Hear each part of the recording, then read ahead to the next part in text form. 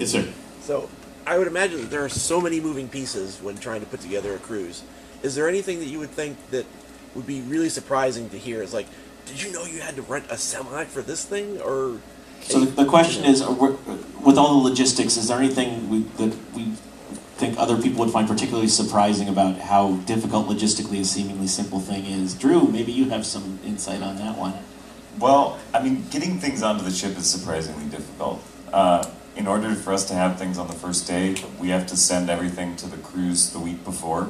So all of your swag has actually already been on a cruise when you receive it. I'm sorry, or was the question more of, are we concerned about running into situations we haven't dealt with before? How are we going to deal with the unknown? Well, no, it was more like just... Tell me a cool story about some weird shit. Yeah, yes, that pretty much that. Yeah. No, it's just a weird cruise shit story. Yeah, don't say weird cruise shit. Oh. Please don't say that phrase.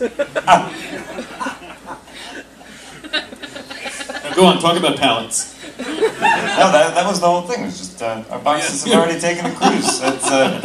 Eventually, we'll get to a point where we will need to rent a crane, which I am very excited about. Yeah. At which point we will hire They Might Be Giants to sit on the pier and play. They'll need a crane over and over and over. But we do have a cruise industry partner. They're like family to us at this point, who've been doing event cruises with other folks for a while. So we have people that we're not just jumping into things blind. We have a lot of information. You guys, I forgot about the crane until just now. I'm excited all over again. Yeah, we're gonna ride the crane. I hope they let me drive the crane. Can we make it an excursion to ride the crane onto the ship? I think we're getting close. We have another panel coming in here, so maybe we'll get time for one more question. One more question.